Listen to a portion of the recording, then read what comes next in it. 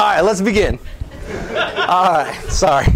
That's a formality that just had to be done. So today we're going to talk about ways to spice up some hymns, and I'll dabble in some contemporary Christian songs as well. We'll talk briefly about those too. Just some ways to add some character to them and some uniqueness. But first, we're going to do a little bit of talking together as we kind of get into this topic. I wanted to just share, this is my family, so you can see the better half of me. My wife and 4 kiddos. So there's not 5, there's this, one of these is the same. You guys can see there's a correlation there. So it's really hard with 4 kids and 2 of us to get a picture all together. So I should have photoshopped maybe. That would have worked. So I live up in Kalispell, Montana. I'm the Worship Arts and Technology Director at Trinity Lutheran Church, school, camp, childcare, all those things. And so that's my family. I love to do music. At Trinity, we have both a traditional and a contemporary service. So on a Sunday morning, we hear organ, as well as piano, guitar, drums, all of it. And there was some of you that were at Adam's session last session. Yeah, so he talked a little bit about the organ loudness. One way for, if people do complain about the loudness of drums, just play the organ with the drums. You can't hear the drums. Guaranteed. I've done it before. It works like a charm. This is going to take some time, but I think it's really important to this process together. So if we could be very fast about it, I'm going to have you each introduce your name, where you're serving at, and then your favorite type of pizza. Okay? So we're just going to go around the room, say it really quickly, unless your name's like 15 names long then. But to the best of your abilities. Let's go along the line this way. Jeremy? Jeremy Willis. I serve at Trinity Lutheran Church and School in Laconia, Minnesota. I'm contemporary music director at School IT. My favorite type of pizza is probably thin crust pepperoni with cold beer. Oh, beverage with it, okay. All right. Colton Hiley, I serve at Risen Savior in Broomfield, Colorado. Favorite type of pizza is Hawaiian. Hawaiian. Okay. Underrated. Do you want to go there? Cool. Ian Moore. I'm at Trinity in Woodway, Texas, near Waco. Favorite pizza is pepperoni.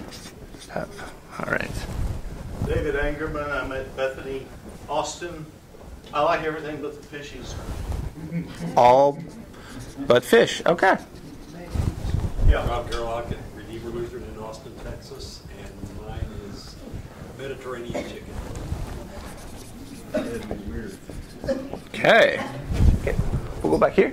I'm Nathan Johnson. I'm music director at Shepherd of the Hills in Greenville, Wisconsin. I like a good Supreme pizza. Supreme. All right. Olivia Connors. I'm at St. John in Dublin, Ohio. I'm going to go with pepperoni. Pepperoni. All right. We're going to add +1 there. I'm Debbie Schutzler. I'm at Good Shepherd in Edgewood, New Mexico. Okay. And I like Supreme. Supreme. All right. So we're going to add another to Supreme. My daughter Kelsey. Okay. Awesome. Back. It's James Travis, Sioux City, Iowa, Calvary Lutheran Church, and I like Hawaiian as well. Hawaiian. All right. We'll have that over here. All right. Linda Doling, Price Lincoln, Nebraska. Cool. Yeah. I know that place. I'm going with Margarita. Margarita. Wait, this was pizza, right? Well, I'll say Margarita pizza with a margarita drink. How do you spell margarita? I guessed. Shirley Urey, Saving Grace Lutheran Church in Chino Valley, Arizona. Okay. And I like hot Italian sausage with jalapeno. Okay. Nice. With a cold beer.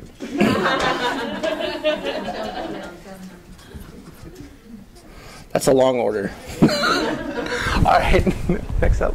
Sherry Blasek with Emmanuel Lutheran in Crystal Lake, Illinois. And Margarita. Margarita. Okay. Robert Blasek, Emmanuel Lutheran, director music there, and whatever pizza someone's buying. So anything. Any. Including fish or no fish? No fish. Okay, we have one for all but fish then again. All right. in the back there. Alex Falls, I'm the worship director at Prince of Peace in Palatine, Illinois, and it's got to be about the crust. It's got a Chicago thin crust. Chicago toppings don't matter? Nope. Chicago light crust? Did you say crust? Thin. Did you say thin? Okay, that isn't that what they is that like a jumbo shrimp? It's an oxymoron. You guys are thinking about deep dish. Yeah, isn't that Chicago? Thing, but Chicago thin Okay. is also its own. All right. Fair enough. I learned something new today. Eric Robinson. I'm at Christ Lutheran in Albuquerque, New Mexico. And, I mean, within kind of the bounds of sanity, just pizza. So fish. But fish? You mean like anchovy? Yeah. Sure. Okay, so anything. All right. Anything. All right. What do you got back there? Gordon Russell, Director of Music Ministry at King of Kings Lutheran Church in Cedar Rapids, Iowa. Oh, nice. I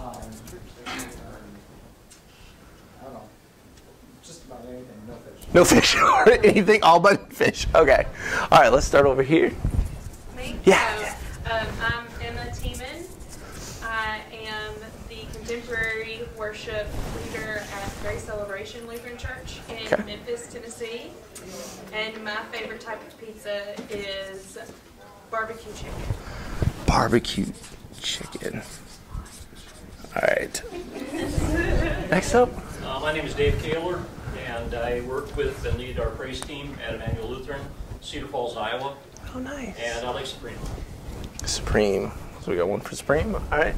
I'm Julie Nazinski. I'm at Lamb of God in Havasu, Arizona, and I would say margarita.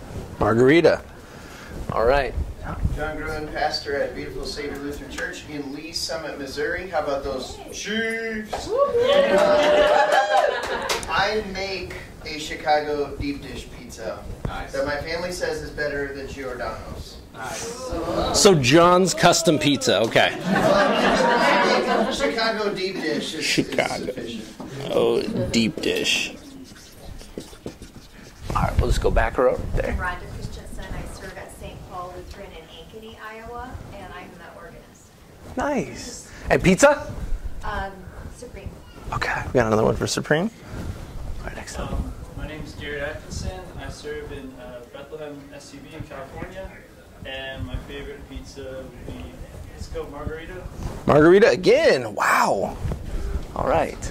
I'm Darlene Frenham, and I'm a substitute organist at various churches around where I live in southern Minnesota, and my favorite is Hawaiian. Hawaiian as well.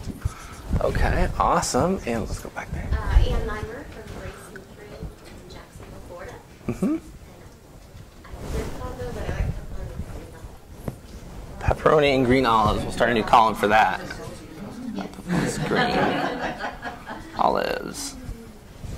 All right, next. Alicia Crespo. I'm at Grace in Jacksonville, a school music teacher, and then I'm a church musician at Bethlehem at Jackson Beach. And I'm going to do pepperoni, mushroom, and onion. Mushroom.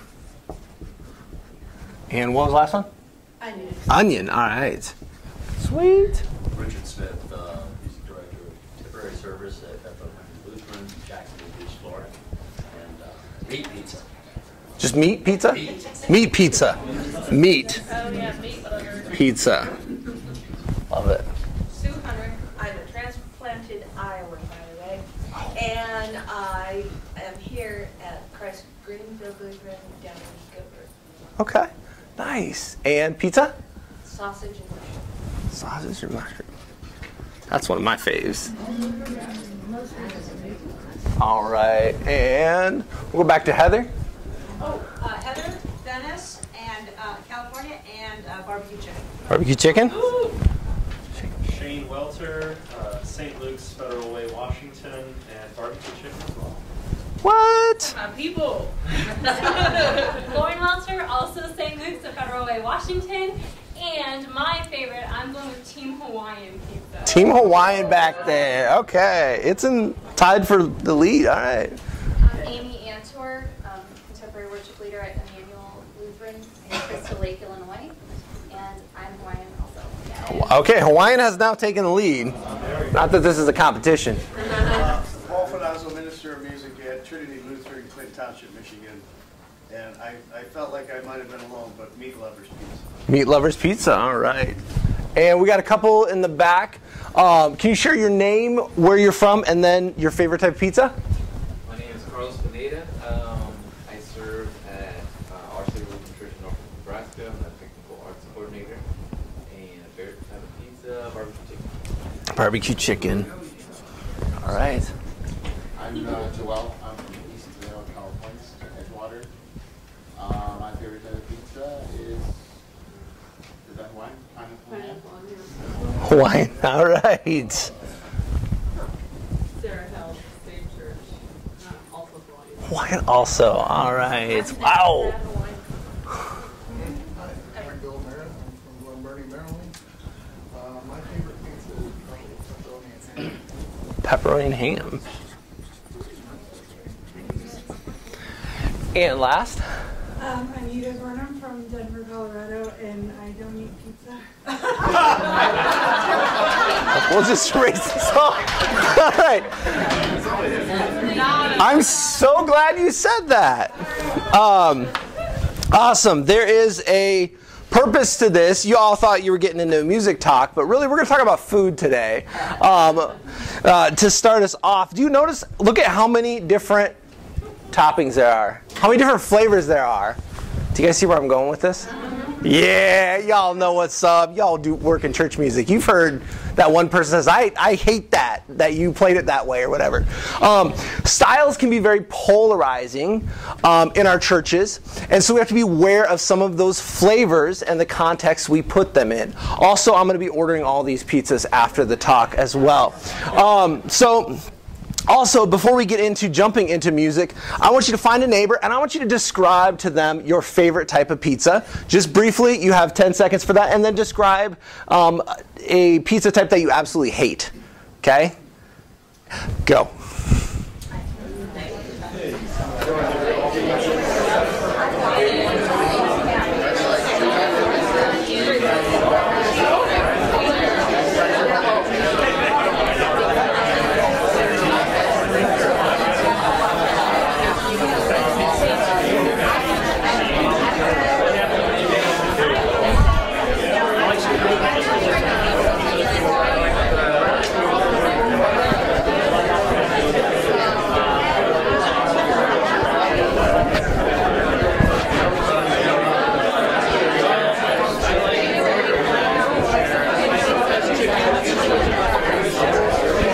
All right, and bring it back in 5, 4, 3, 2, 1. Awesome. Now you know your neighbor better. So as we're talking about different styles and adding textures and colors to our songs in a unique way, use caution with it, okay? Use caution. Use it in moderation as well. But at the same time, too, you have to use enough variation so you don't have a pocket of too much flavor. Y'all have been there when you've had a bite of soup and it had all like the basil in it or whatever, and all you taste is basil. It didn't make it to the rest of it. So that's important as well. And the last question I have for you guys before we start hopping into a hymn is, how many piano players do we have out there? Awesome. How many organists do we have? Awesome. How many guitarists? Vocalists? Y'all should be raising your hands, right? We all. Percussionists? Kazoos. Okay, y'all are lying. Nobody plays that in church, right? All right. So, we're gonna take apart Come Thou Fount and look at some ways to alter Come Thou Fount to add some flavor to it. So we're gonna start with the basic hymn. Can you guys read that? Yep. Can you guys sing that for me? We're going to sing that in C. Here we go. Come thou fount of every blessing, tune my heart to sing thy grace. Streams of mercy never ceasing, call for songs of loudest praise. While the of endless glory fills my heart with joy and love. Teach me ever to adore thee. May I still thy goodness prove. Very nice. You all have lovely voices. Wonderful. So that's in a traditional setting, right? That's kind of somewhat four-part harmony, right? I'm not very great at playing it exactly as written, so pardon the few changes there. So the first step is in a level 2 is we change it to a simple progression. Can you turn your piano up, because if we sing, we cover the sound. Yes, I can. Thank you for mentioning that. I'm trying to use this funky iPad tool that a friend of mine dropped off, which is super awesome. So to start off, as we look at this song, we see at the beginning of each measure what note there is. And in making a progression or changing the progression, we can take a look at these notes in the context of the triads they're in. Do you guys know what a triad is? Right? So it's the 3 notes together. So if we take C, for instance, that first one, what are all the triads that C would be in? C, so C, E, G, right? C, E, G, A minor, right? There's my A, and then an E. And then what else? And then F. Did I hear F? So let me go up for that one. So this is a C up here. F, is that it? B flat 9. Oh, come on. We're not there. Okay, hold on. Hold on. Hold on with the Hawaiian yet. We're not there. All right, so let's take some of those. So C, all right, this has just got to go. So C, right, is just that basic. Say we switch to an A minor. Of every, right? A little bit different start. Or F. Come thou fount of every, right? Those are 3 different options. And we've only exhausted 1 measure. Isn't that cool? So we look at the D. What are 3 triads that D is a part of? D minor. D minor. I'm going to just write them out this time so you don't have to look.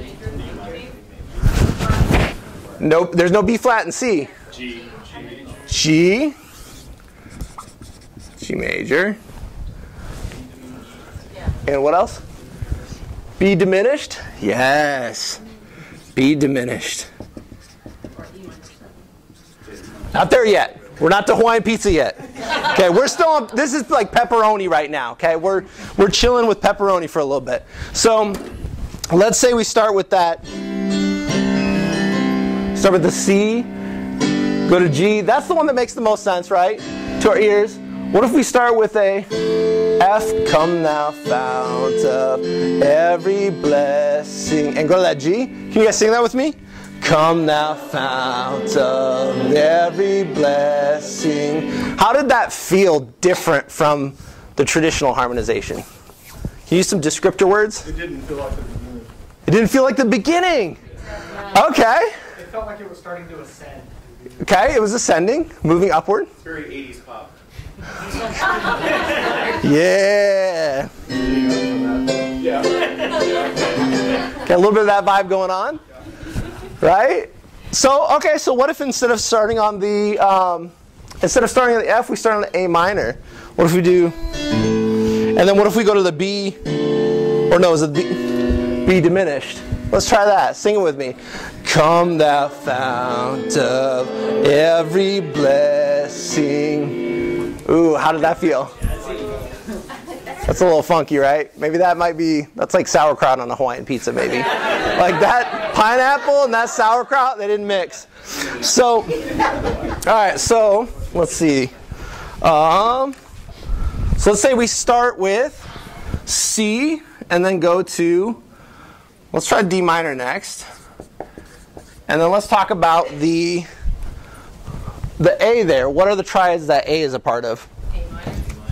A minor. What else?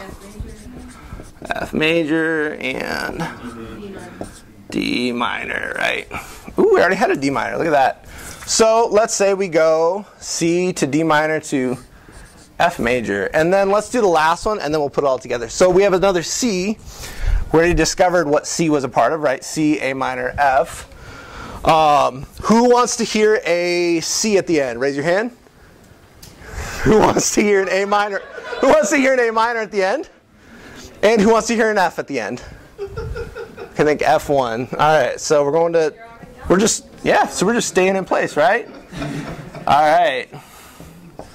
You guys chose this, all right? You have to live with your choices. All right, let's sing this, okay?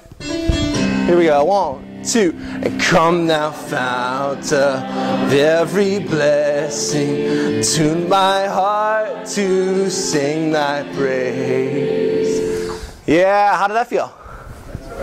I liked it. I like it. But like you still have a ways to go. Like you're not done. Yeah, we have. Oh, yes, we have a lot. Yes. So, by just changing that into more of a simple progression instead of that, your guitarist friends are going to love you for that. Okay? Nothing is worse than being a guitarist and trying to play a hymn where it changes every single chord. Right? Can I get an amen? Can I get a preach pastor? Come on now. Because honestly, that's part of the purpose for recontextualizing some of these hymns is for the sake of our guitarist friends to make them easier. As an organist, where are my organists in here? Yeah, wow, we have a lot of organists. This, in a same way, you can take that progression and play on an organ, and there's less motion as well. It almost creates like a pad effect going on with the instrument. You just have to make sure that melody line pops out over the top, so switching manuals and stops and whatever. I'm not very well versed in organ stuff, but whatever you do to make one manual louder than the other, that helps out a ton. We're going to keep trucking through this one. Oh, actually, yeah, we're going to skip this for now. So what happens when we add sevenths and ninths to the chords? We get more of that kind of effect. So go ahead and sing that first line. Come thou fount of every blessing, tune thy heart to sing thy grace. Yeah, so it just adds a little bit more depth to those notes. All it is taking the same chords. So here just a basic C, a G, an F, and then back to a C, and playing those with voicings of a seventh and ninth mixed in there. So do you guys know where those sit on the keyboard a little bit? On organ, that's a little bit more challenging as an instrument. Your sevenths and your ninths don't sound as good on the organ, just by nature of the instrument. So when using that, that's again a flavor used with caution on that. Guitarists, when we're dealing with sevenths and ninths, are sevenths easy to play on guitar? Depends. Okay. That's a good answer. Yes. I disagree with you. It depends on what your registration is. Okay. Because if you're using a 2 2/3, 1 1/3, if you're using all the mixture things, then yes, it will sound bad. But if you use a basic 8 4 and 2, okay, you're going to be fine. I didn't know that. I learned something today. Thank you. That's why it sounded bad when I. You need a clear, bright texture to use. Okay. That's why it sounded bad all the time. I kept trying to do that. I had that mixture on. So that's with sevenths and ninths in there. Again, we're going to keep trucking because I got a ton of slides with this. And then, so what happens when we don't even play the melody in that? And you guys just sing this out with no melody. Here we go. Sing 1, 2. And come thou fount of every blessing, tune thy heart to sing thy praise. Keep going. Streams of mercy never ceasing, call for songs of loudest praise. Good, we can stop there. What's the feeling of that without a melody line in the keyboard? How does that feel? Jazzier? Okay. Gives it more like forward momentum. Forward momentum? More rhythmic. More rhythmic? Sounds like a Baptist. Like a Baptist group singing. It's just like yeah. Makes it a little more gospel-y maybe. I like it. Yeah. I think it creates a little space so you feature the voice as the instrument. Mm-hmm. Yep. Yep. You gotta have unison singing, no part singing there. Yes, that's the key too. How many congregations sing in parts still? Does anybody Depends on the hymn, right? So again, when we're talking about context and that flavor, you know your congregations, so you know there's some hymns that, man, if I pull out A Mighty Fortress and do some funky stuff with it, that's probably not the Sunday to do that. So people expect that 4-part harmony there. So that's, again, one of the key things that we can do is remove that melody from the lead instrument. And that kind of changes up the rhythmic function of what the team is able to do, especially with adding guitar in there. Sweet. Nope, that was backwards. There we go. There we go. All right. So the next step we're going to talk about is venturing out of the key signature, adding something like a B flat. Some of you are like already like throwing some of that crazy stuff out there, because the key of C has how many sharps and flats? 0. So what happens when we add in and introduce things outside of the key is we can kind of change the vibe of the song altogether. It's almost like switching from pepperoni pizza to like margarita. The sauce changes a little bit. I should have kept all those pizzas up there and we could have labeled each one of these. So it'll sound something,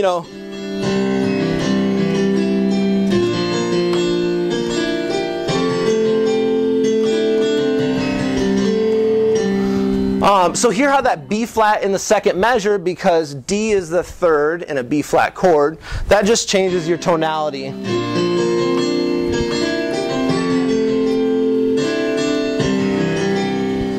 Any thoughts on the feelings of that? How does that feel or sound? Country 7. Flat 7. Country flat 7? So we do like a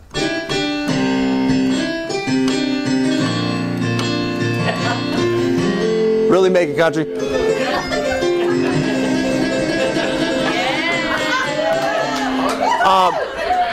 You know your context. Some of y'all live in like Texas or a southern state. That would be okay.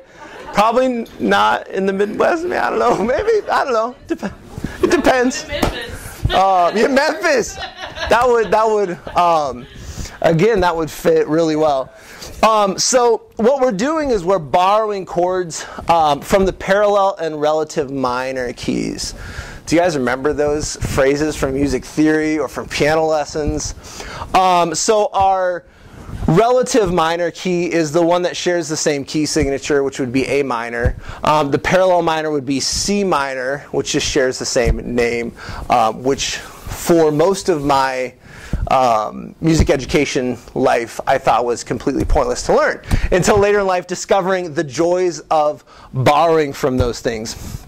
So if we look, this is a smartboard, isn't it?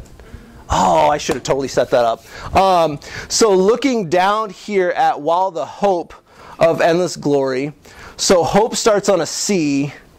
What are some options with that C in it for chords that maybe are outside of C major but have a C in them? What are some chords? Well, you just said C minor. C minor. Okay, so we got C minor. C minor.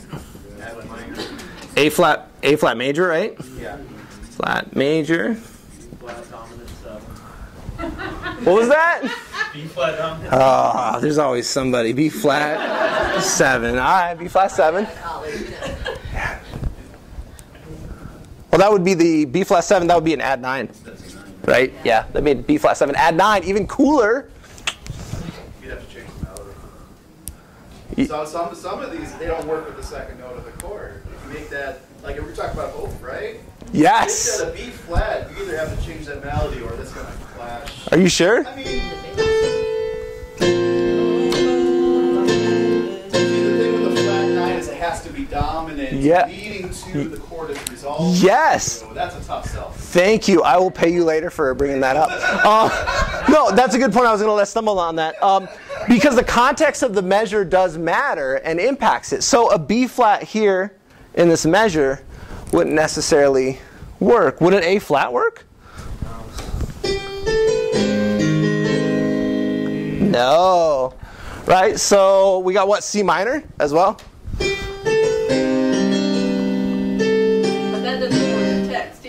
No, not necessarily. Depends. Maybe it's a unique sermon series that your pastor is doing on, doom and gloom. Maintaining hope while in difficult times. Yeah, it could be a sermon series on that, and you want to try to shift things around. Sweet. So yeah, exactly. So we need to look at the context of the measure of the rest of the notes as well. I set you guys up with that one big time. I was like, let's add flats in here. Let's go. Ideas board. Boom. Apologies. That's like making a bad pizza on purpose. So jumping back up to the first line though, that C there, all those chords that we suggested, there's that A flat until we get to the E. You can almost make a case for it. C minor. Then you'd have to do E flat there and make it minor. Or B flat. That works, right? It's a little funky, but it works. So, again, when we can borrow from our minor keys, that provides some opportunities and options. Let's take a look at this one. Same key, right, as what we've been using. All creatures. We've got a C at first. What are some chords that have a C in it? Start throwing ideas out. C major, yes. A minor. F major. G suspended 4. G sus 4. D minor 7. D minor 7. We do have the holiest chords on the board, right? G sus, that's the holiest. It's a good one. What about a C major chord with a G in the bass? Okay, so like a C over G.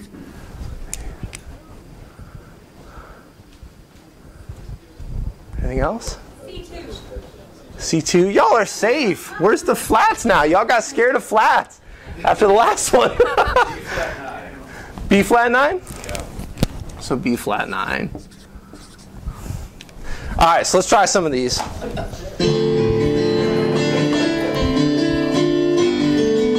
There's the D minor. If we change to a G at the end, sing that all creatures of our God and King. All creatures of our God and King, and lift up your voice and with us sing.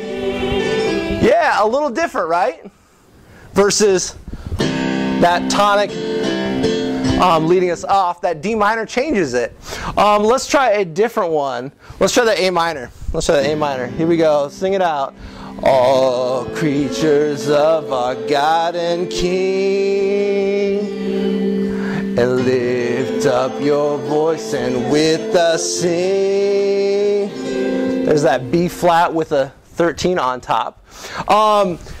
Feeling wise, how is that different than the traditional 4-part harmonization of the hymn? Richer. Yeah. Richer? Versus poor? Yeah, think about the words a little bit more. Yeah. When you do that. Cool. Which is one of the, I think, the important reasons for reharmonizing hymns is it provides an opportunity to reflect on the words and the lyrics differently than singing it the same way. If you do a one chord, it's very stable and it doesn't necessarily want to go anywhere. Mm-hmm. With some of these other chords, it wants to go somewhere, so it's going to give it more forward momentum. Yeah, and give it a push. And again, this is one of those things where this works really well on organ as well on a hymn like this, where there's less movement in your chordal motion. You're not moving every beat. Did you notice I didn't change chords until after 2 measures? So I did 2 measure phrases. Again, our traditional hymnody is usually every beat or every 2. That changes some of that feel and flow of those lines. Sweet. Has anybody else ever used one of these? They are funky. It's like, sorry, I have to point that out. It's like a video game controller. Which way is the next? All right. So kind of smushed in between there is moving that bass line while maintaining the same chord in the right hand. So going back to Come Thou Fount, if we take our left hand and simply just move it down,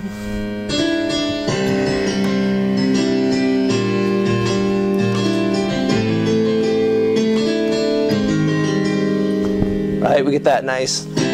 Of every blessing, tune my heart to sing thy praise. Right? So kind of funky, but it works. Where we take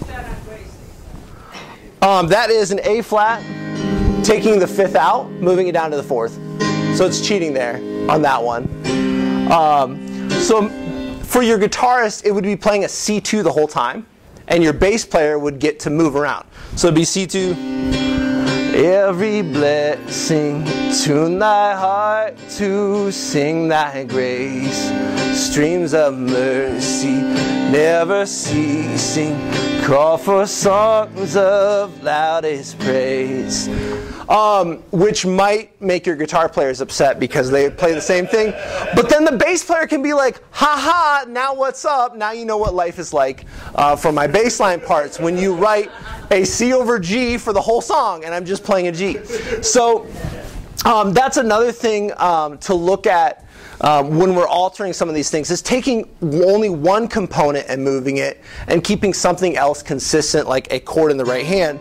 So it's doing the kind of almost the math of saying, okay, we've got a C here, we've got a D here, we've got an A, we've got a C. We can kind of fudge that A as a passing tone into the G, and then we just have a C2 sitting right there. So that's, again, one of those other options. And real quick, yep. For the bass walk down, did yes. you skip the 7? Like, what did you walk down? So I went to a flat 7. Oh, you went to a yep, flat I went to a B flat, yeah. Do you, like, why? Like, do we just pick any kind of note walk down? Let's hear what it sounds like with the major 7. So come thou fount of every blessing. See how it kind of smashes up against that C2. I was just wondering if there's any like reason for it. I just don't know, because sometimes I'll be like, okay, well, why does this make sense? Yeah, so it's let me go back to the analogy of that I started with, of the pizza thing. So like when we're making food and recipes, we get used to certain things that work well together. And so it's some of that, it's pattern recognition of, oh, I've heard this phrase work before and it flows well. So it's some of that is just experimentation, right? When you're cooking, sometimes you got to try putting fish on a pizza before you say it's bad. Not that bad. So it's one of those things where, again, for me, I've done a lot of experimenting with that, and so that's how kind of coming up with some of those ideas. And that's my biggest encouragement as we're talking about these things. Go take these home and mess around. Like, mess around in the kitchen, okay? You can't, it's not going to be easy to just come up with something that sounds beautiful. You got to kind of work your way into it, yeah? If you want a technical explanation, look up Greek modes and see if you can find a chart that sorts the Greek modes from brightest to darkest. So if you go down to a B, that's Ionian. That's just a major scale, and that's a pretty bright mode. B flat is from Mixolydian. That's a dark mode. That's what we use in the blues. Or you could experiment and find out. Yep. So sweet. And then another step I want to just share with you guys, and this is kind of a trick that I use a lot of times with hymns and different songs, is this idea of a 2-5-1-4 progression. Who knows what that is? Heather. Heather, you're supposed to raise your hand, right? Oh, sorry, me? Yeah, you're supposed to raise your hand. You know what this is, right? Yeah. So 2-5-1 is a common jazz progression, and this is our side dish moment. I would say it's almost as fundamental as a 1-4-6-5. You guys know what that is, right? Yeah. It's like every popular song ever written is that. So a 2-5-1-4 sounds like that. We get common things like ba-da-ba-ba-ba, I'm loving it, right? A bunch of jingles are written that way. There's some like Maroon 5 songs that are. So oftentimes leaving off the 4, but when we're talking about hymns, it's nice to incorporate that. So in C, it's a D minor 7, G7, C major 7, F major 7. This is one of those things that's like salt and pepper kind of thing, where it works with a lot of stuff. So a lot of things you're able to just say, all right, I'm just going to throw a 2, 5, 1, 4 in it, and it usually sounds good. So isn't that just a circle of this? yes. Starting on the 2. Yeah. So it's going, so D minor G, going down a 5th, down a 5th, down a 5th. Does that make sense? So in the context of Come Thou Fount, if we play that. It's jazz, the 7th isn't a mistake. It's jazz. Yep. And so here, the uniqueness is that C is the 7th in D minor. The D is the 5th. The A is kind of our passing tone. Again, we're cheating there. And then the C is the 5th in F major 7.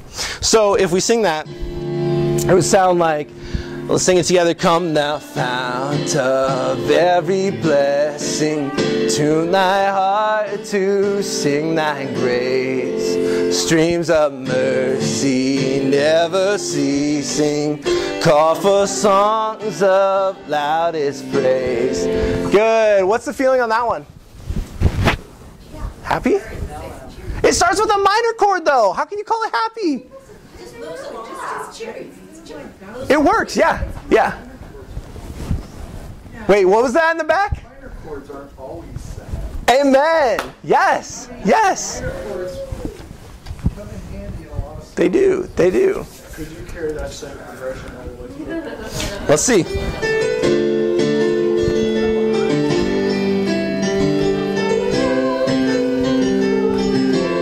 And then back to the same phrase. To adore thee, may I still thy goodness prove. Yeah, it can work throughout the whole song. Now, maybe you want to change it up a little bit, not necessarily do that all the way through. But that's always one of those tricks that I feel like works in a lot of hymn contexts. I went backwards. So then the next is talking more about borrowing from the parallel minor key. And this is, again, another trick I've found that works a lot in hymns or other songs, is taking that 4 chord and making it minor instead. This is used a lot of times in, I refer to it as like the Disney chord. So you have in C major, and then F minor, right?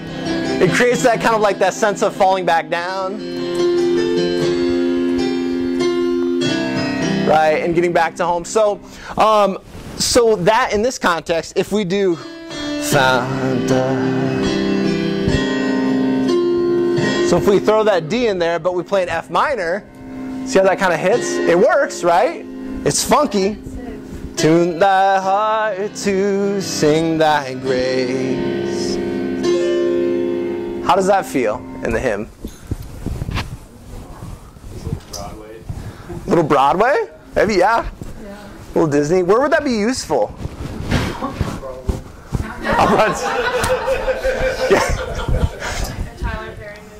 Okay. Spins at the end of a song, you're not quite ready to end. You Yeah. a tagline. So. Okay, yeah, so maybe tag. A reflective portion of service, yeah. Maybe a reflective verse. Oh, to grace, how great a debtor daily I'm constrained to be. Let that grace now. So it gives us that reflection to think about, okay, what am I saying? Okay. And changes some of that perspective on some of what we're saying and what we're singing. It makes us think about it differently versus, again, just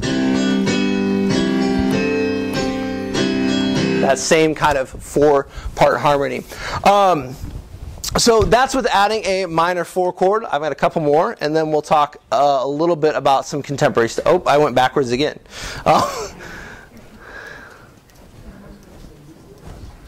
Come on. There we go.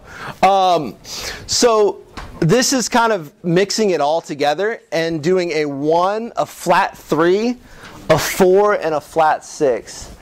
So our 1 chord is C. Our flat 3 what chord is that going to be? E flat. And then our 4 chord is which one? F, right? So we have C, E flat, F, and then what's our flat 6? A flat. Is that not the weirdest thing in the world? Does it look like it's going to make sense? Or do y'all think I'm crazy? We're all right. Let's try it. Let's try it. All right. This is going to be some like barbecue chicken right here. Here we go. Come thou fount of every blessing, tune thy heart to sing thy grace. Streams of mercy never ceasing, call for songs of loudest praise. Good. Super weird, right? Super weird. Who's uncomfortable with that? All right. This is an open and honest room. You guys can share that. The E flat? Yeah. The E flat 3. So watch what happens if I throw in like a little melodic line.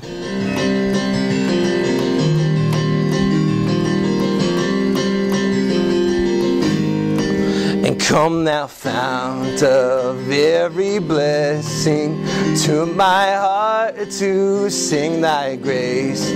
The streams of mercy never ceasing, call for songs of loudest praise. A little weird. Different, right? Some context, that can work. It's better because it's more of a passing tone, so yes. It's got a slight amount of distance. It doesn't quite... Yeah. That's long. Yeah. Yep.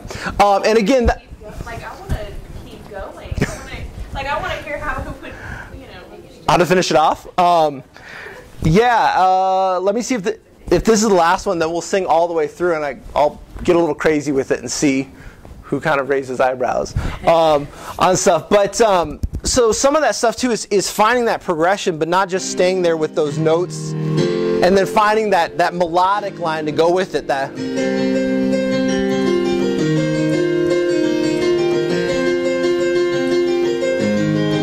Which is really helpful for guitarists because that's the thing that they can plunk out, is that repetitive pattern. No offense, guitarists, because y'all probably don't want to be playing those chords, right? Or those cool chords on guitar.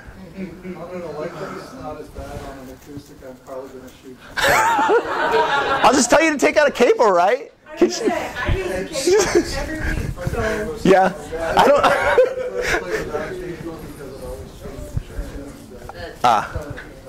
Yeah, that may not be a capable progression.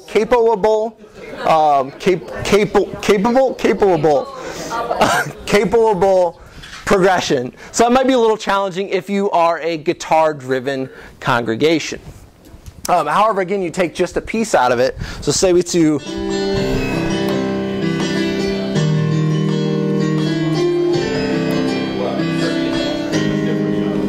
And just put those on bookend that. It changes it a little bit. Let's see. There we go. Let's go back. Why don't we sing through? Why don't you guys stand up? Why don't we sing through the whole song? Sing through the whole song. Do you want to go like country, jazz, rock, reggae? I'm not a super good reggae player. And reggae in 3/4, is that a thing? I don't know. Maybe we can make that a thing.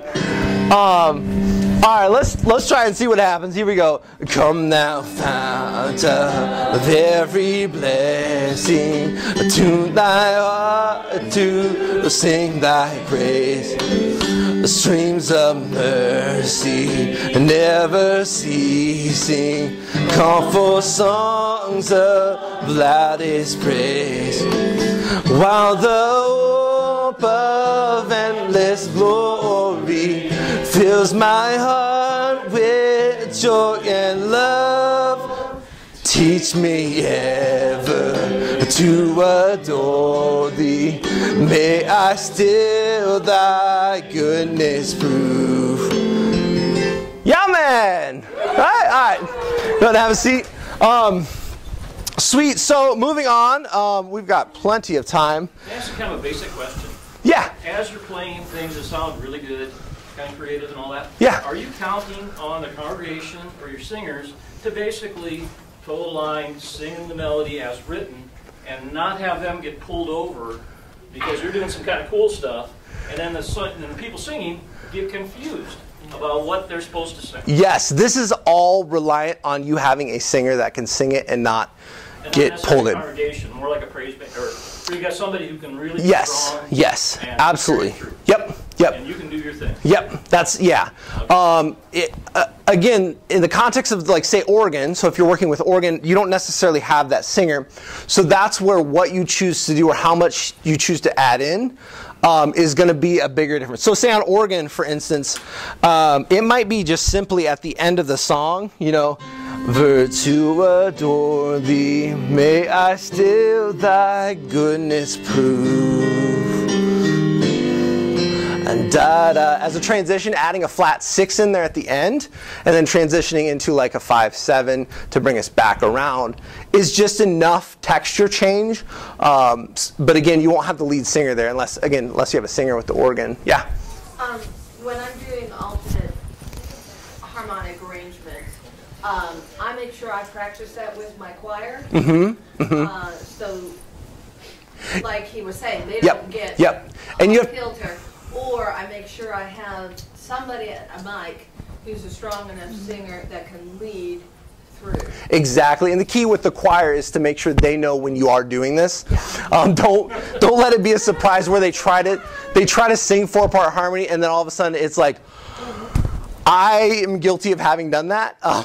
It doesn't sound good, so it doesn't turn out well. Yes, yeah. I think if your congregation knows this tune and they feel you kind of go away, they're going to step up and be leaders. Keep the melody going. Yeah. And let you do your thing. Yep. And if you use an interlude to start the style of it, then they'll often go with you that way. Exactly. Yeah. Yep. It's like, so I'm in a very contemporary church, and something that I introduced when I came into our team that was already established was saying, we never want to say, my congregation doesn't do that. Oh, yeah. You want to say things like, my congregation hasn't been exposed to that yet. Sure. My congregation has not been taught that yet. And they will adapt. Yeah. They will That's awesome. Shake them a little bit.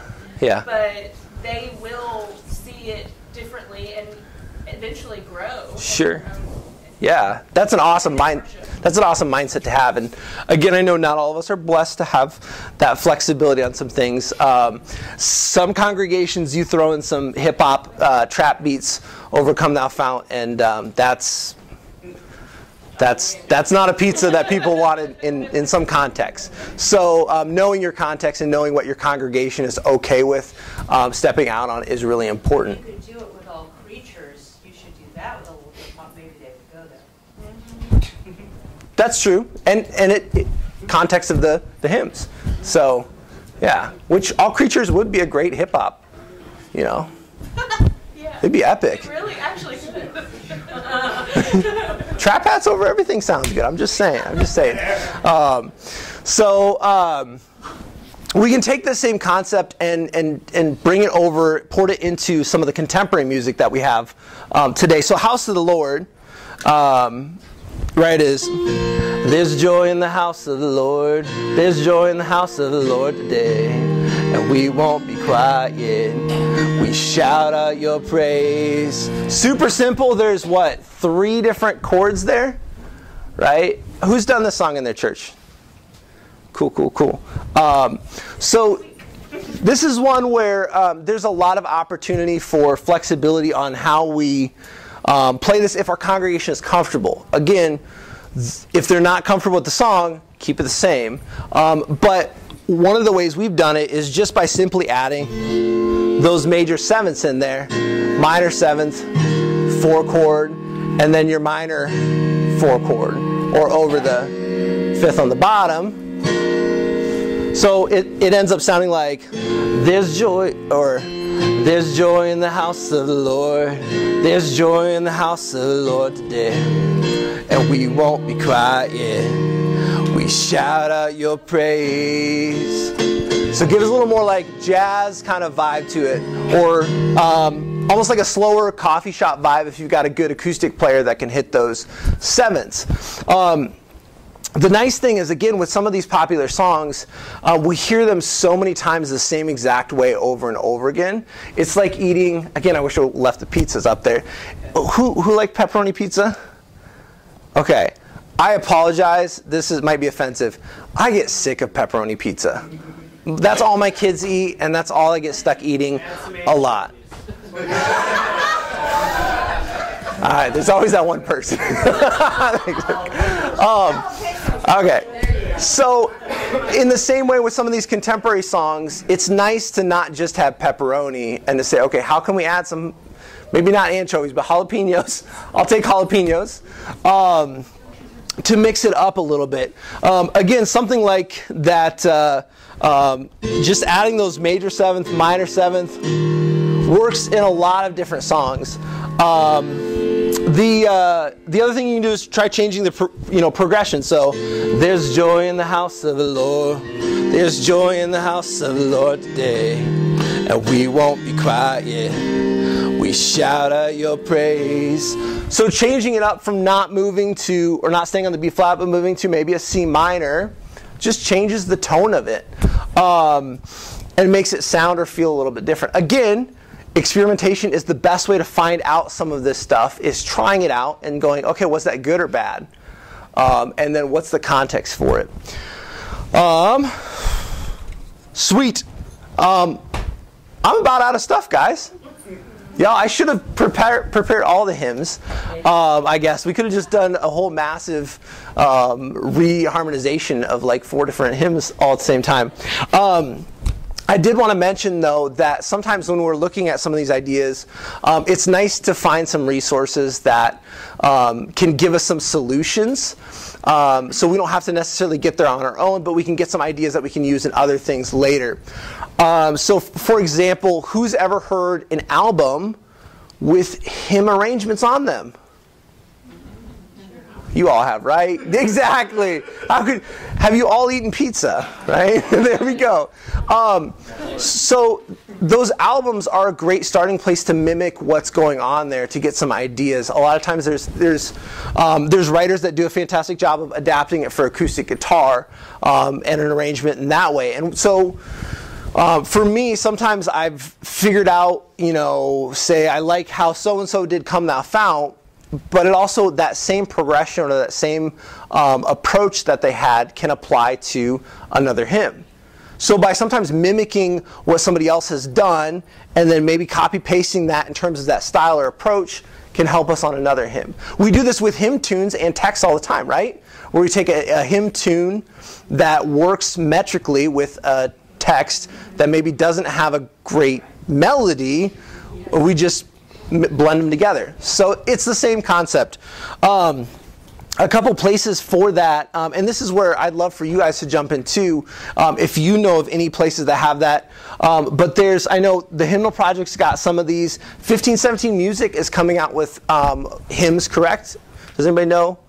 They've got some nice hymn arrangements. There's praise charts. Does anybody else have any group suggestions that they found unique versions or renditions of hymns? Yeah. One thing that we did in our contemporary service, we were blessed to have a fantastic pianist. And we do a lot of examining rhythms, changing rhythms, looking at something from a swing pattern. Sure. Do things like that, funking things up. Gives you ideas for chord changes and substitutions that are standard in other types of songs, blues, things of that nature. And sure. Surprisingly, that lends itself. It opens your head a little bit. Yeah. Essentially, I mean, we have great ideas. Cool. And that's one of the other positives about doing this is bringing creativity back into our church worship teams. Maybe a little bit of a rant. I feel like as a church, we've outsourced our creativity a lot of times. We give that responsibility away outside of the local church to more of the global church, where, rather than even writing music within our own context or arranging it, it's kind of just imported what's out there. Not that that's bad. I think there's a place for that, and there's something beautiful about singing songs that the rest of the world is singing, and the rest of the Christian church is singing.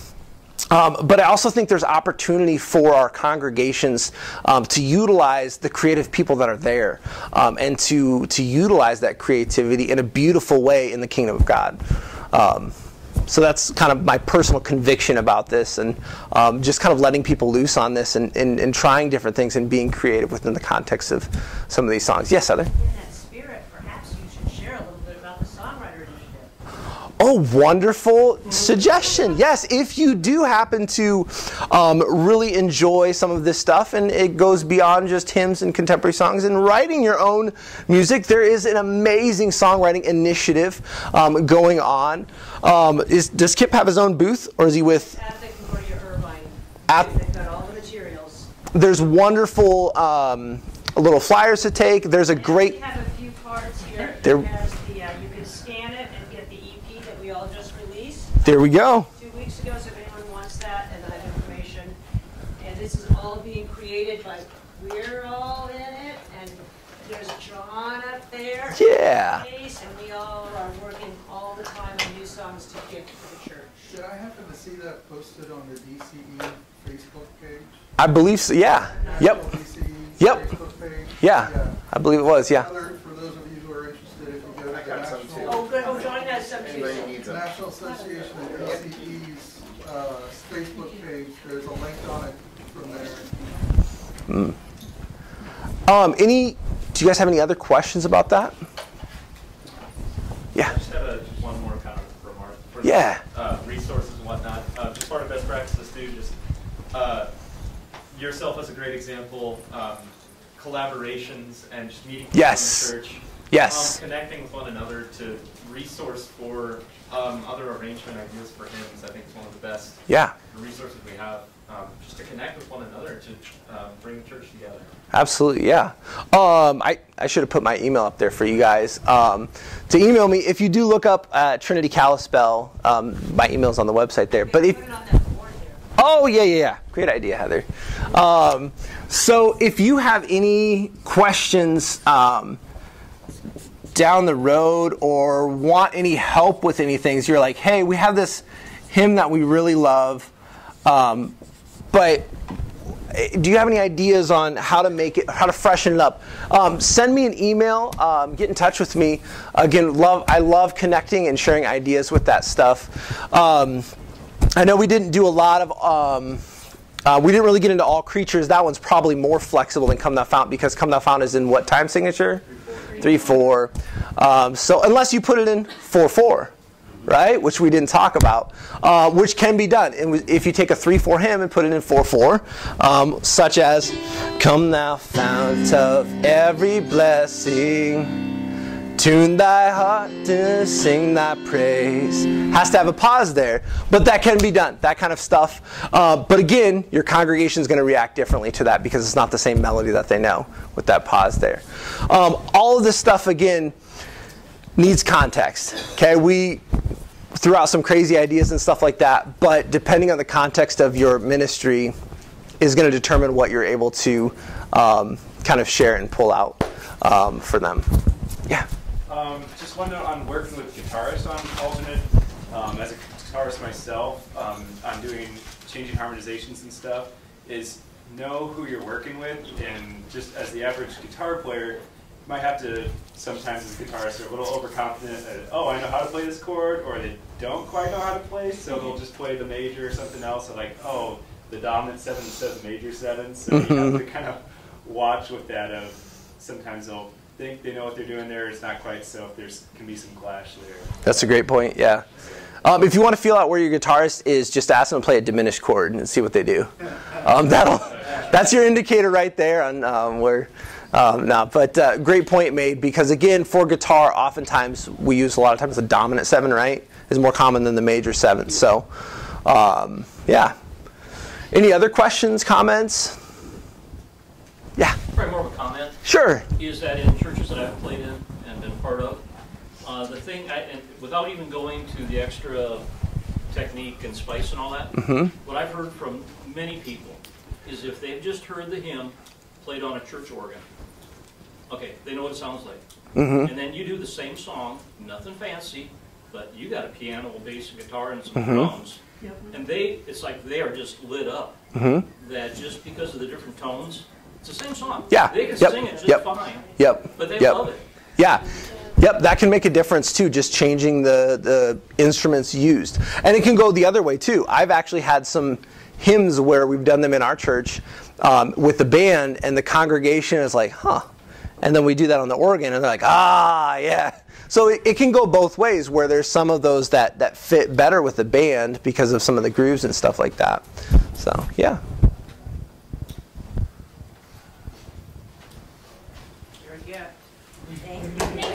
Thank you guys for coming. I appreciate y'all.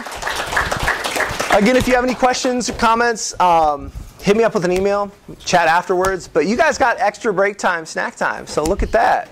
Look at that, y'all.